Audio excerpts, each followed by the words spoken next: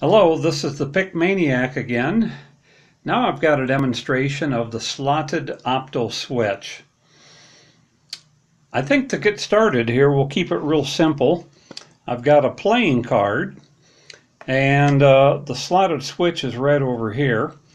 And all I'm going to do is dab the card in, and well, just kind of watch it and you'll see what's going to happen. When the red LED turns on, right over there, that means that the device is beginning the count. So just watch and I think you'll get it. 1, 2, 3, 4, 5, 6, 7. And there it came up with a count to 7. You can ignore RPM for right now. Let's try it again. 1, 2, 3, 4, 5, 6, 7, 8, 9, 10, 11, 12.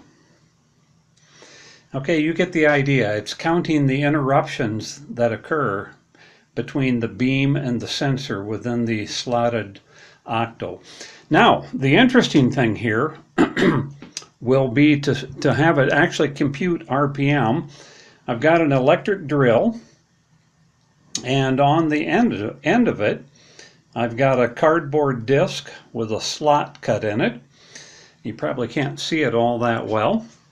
What I'm going to do is actually hold the thing down inside while it's spinning, and we're going to see if it can compute the revolutions per minute for this.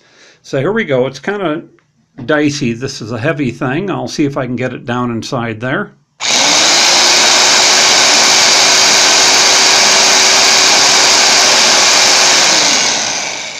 Okay, it came up with an RPM of 588, and if you look on the side of the drill, let's see if I can make this show up here.